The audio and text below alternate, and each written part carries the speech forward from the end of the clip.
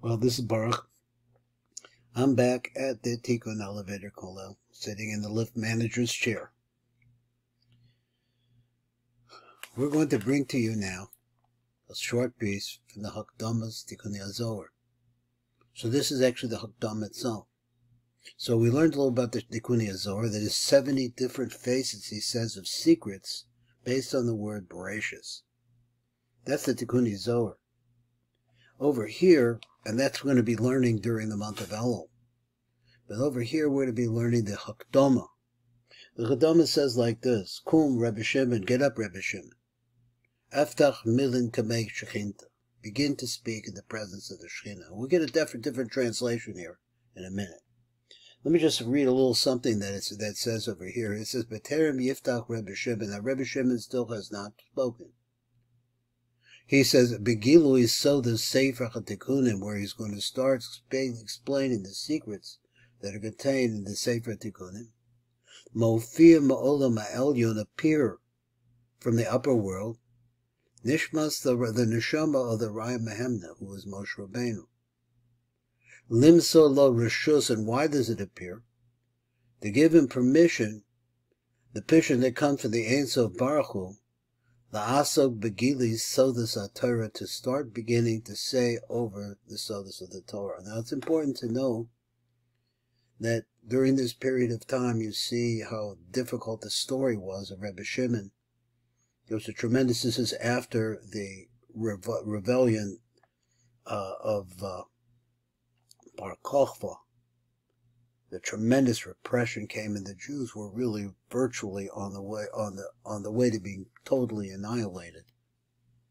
Comes along Rebbe Shimon with this Rishus. We're in a period very similar to this right now.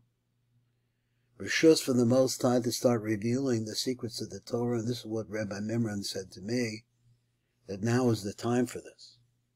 It's not just a small group of people who really know how to pray well. It's for everybody.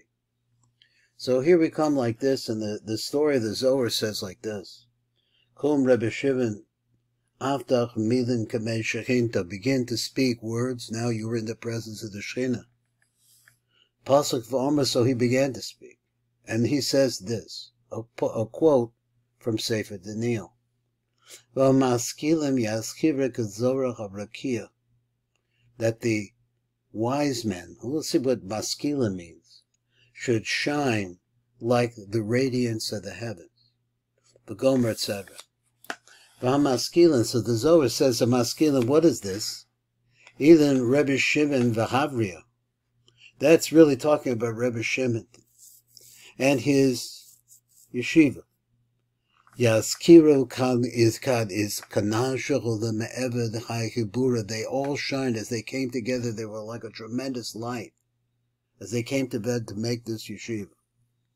Rishusa yis yehiv lachon, the permission is given to them, ula Eliyahu anavi, and also with Eliyahu, imahon, who was with them, l'chol nishmasim, and all of the other neshamas, l'nachsach v'naychov, to come down into the midst of this chabura, which is now a yeshiva of Rebbe Shimon, and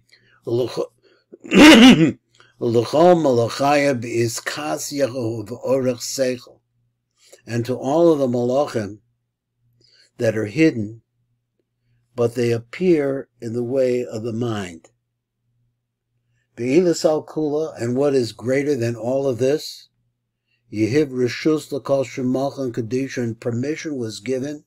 Now, what this means to all of the holy names. Does it mean to use the names? I'm not sure what it means, but we have a we have a Keser V'Kavod, and the next year we're going to make a translation of this, and we'll be able to see it.